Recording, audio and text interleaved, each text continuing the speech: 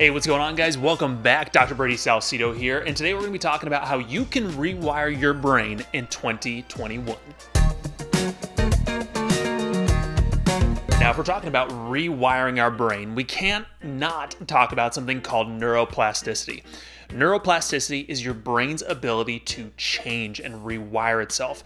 It really is the ability of your brain to literally reinvent itself, create new wiring patterns, new habits, new patterns, new routines.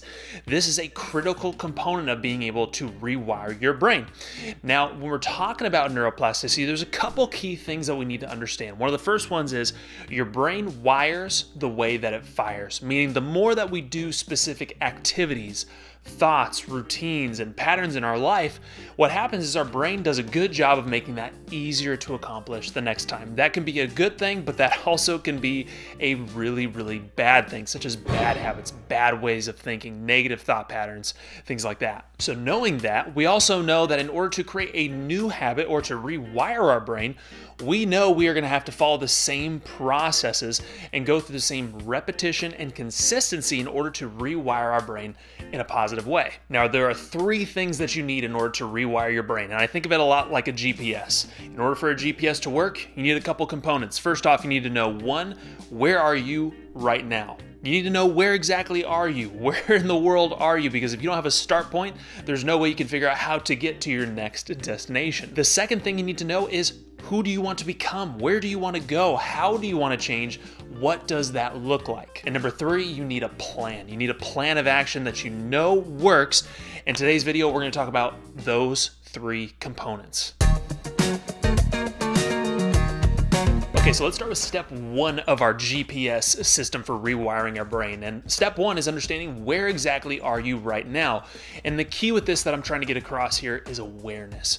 The first step to rewiring your brain is building awareness of where you are right now, having awareness of the thought patterns that you have, having awareness of the things that are not serving you and helping you get to the next level that you want to get to. A lot of times we don't realize is that we have these underlying patterns, thought patterns, beliefs, habits, and routines that have gotten us to where we are currently and no farther. And sometimes a lot of these patterns and beliefs are lying dormant, and the key to being able to change those is starting first by building awareness of what they are so that we can recognize them in the future, so that as we go through our process and our plan of attack, we need to understand where are those roadblocks occurring so we can identify them and remove them. I think there's two really important habits for building self-awareness. One of the first ones is going to be journaling. Journaling allows you to get your thoughts on a paper, and there's something about seeing your thoughts on paper that makes it so different and can highlight really important things that you need to know about your own thought process and how you perceive certain things. And a lot of times it allows you to really look at your own thought process as a third person and can help you really identify important roadblocks that are holding you back. The other one would be meditation. Meditation is really important for blocking out all distractions and really starting to gain keen insight and awareness into our own thought process.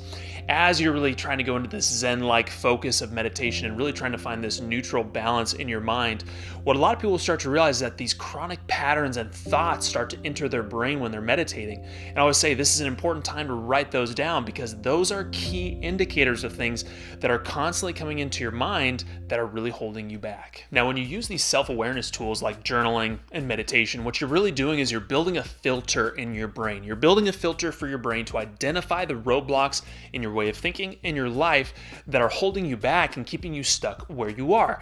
When you start to build more awareness of those things that are holding you back, that filter starts to become more active. You start to recognize those things more and more in your daily life and daily thought process, and it gives you more tools and resources at your disposal to be able to stop them in their tracks. All right, let's move on to step two of our GPS system for rewiring your brain, which is going to be knowing where it is you want to go.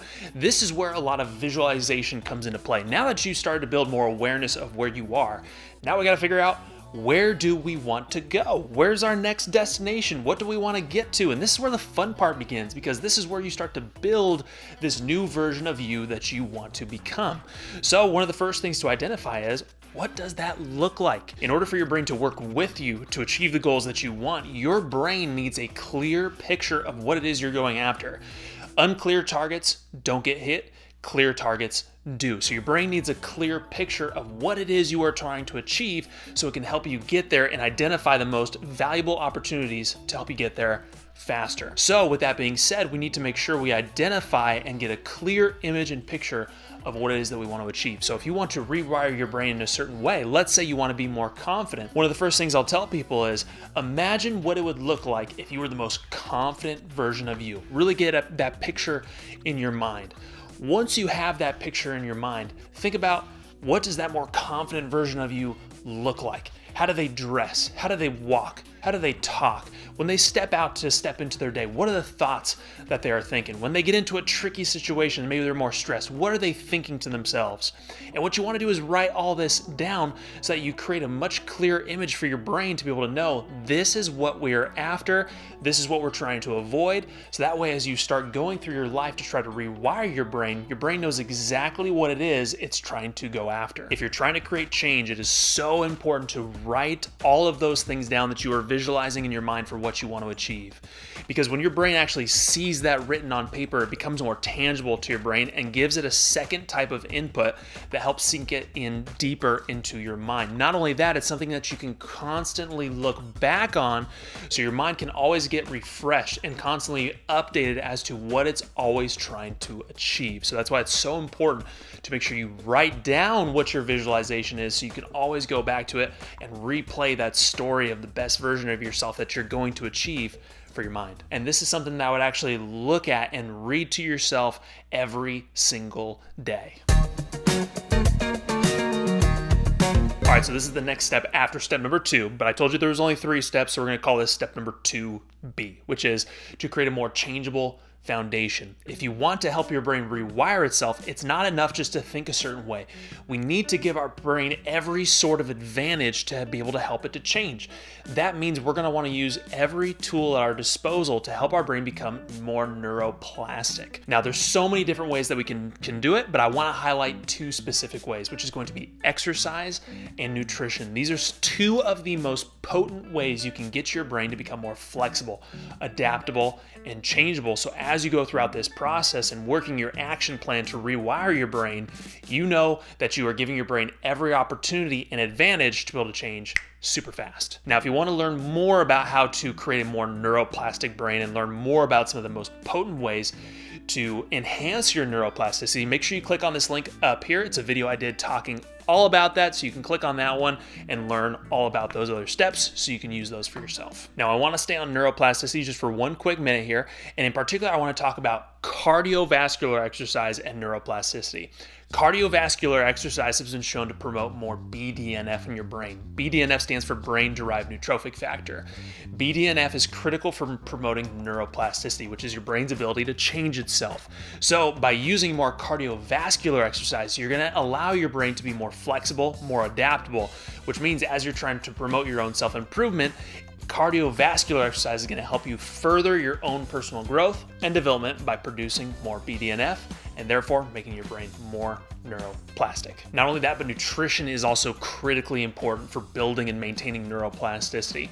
Mainly because when you have poor nutrition has been shown to increase inflammation in the brain, and more inflammation in the brain creates a less neuroplastic brain, or also a less changeable brain. So by promoting a healthy lifestyle and having good nutrition, which you can learn about in that video I did for you on neuroplasticity, you can really start to make sure that you're giving your brain every tool and resource that it needs to be able to rewire itself, so that way you're giving yourself every advantage. The 2 key components I would really hone in on are things like omega-3s, in particular DHA has been really shown to enhance neuroplasticity in the brain. It's also one of the most powerful anti-inflammatories naturally in the world that you can consume, but also it's been shown to promote neuroplasticity so your brain can rewire itself.